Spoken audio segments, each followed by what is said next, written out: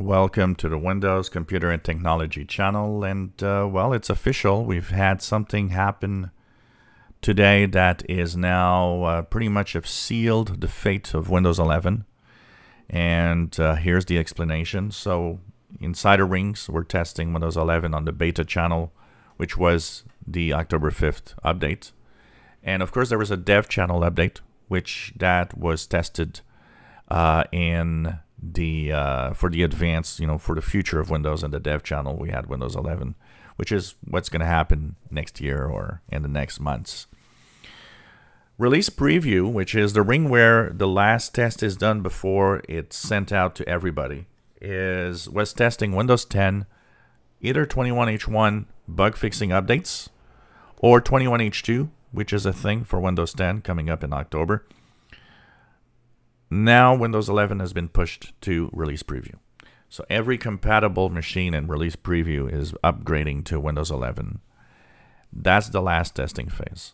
Release preview, we're at the door of a release.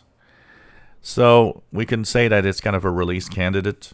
The build chosen is the one that is still currently the build in our machines as of 22,000.194, which seems to be the one chosen to be the operating system to be the future of Windows. So this is the last testing ground. This is what decides October 5th is fine. And, it's interesting because so far in advance, it doesn't happen often that Microsoft gives a date of release. They usually give it very close to the release. And so they are kind of convinced that October 5th is fine. And I guess the testing must be going on well in the beta channel. But if everything works great, October 5th is Windows 11, the way we see it now, the way it is right now, with everything that is what we have. So less than 2 weeks. If we look at today, we're September the 23rd, October 5th, less than 2 weeks away, is when that's going to happen. And that means Microsoft has decided that here we draw the line. Here is what we get. Of course, that means Windows 11 is going to continue being developed over the next year.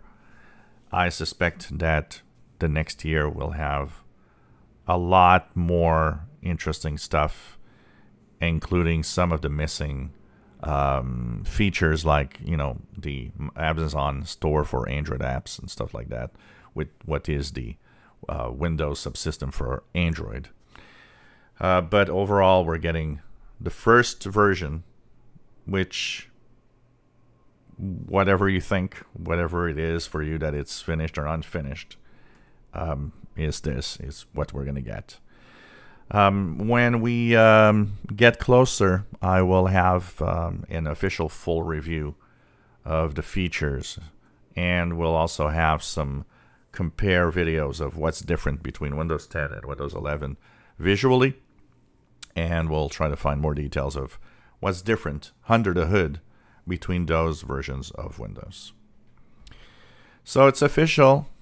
The last stretch has been reached. Release candidate is here. October 5th, only less than 2 weeks away. If you enjoy our videos, please subscribe, give us thumbs up. Thank you for watching.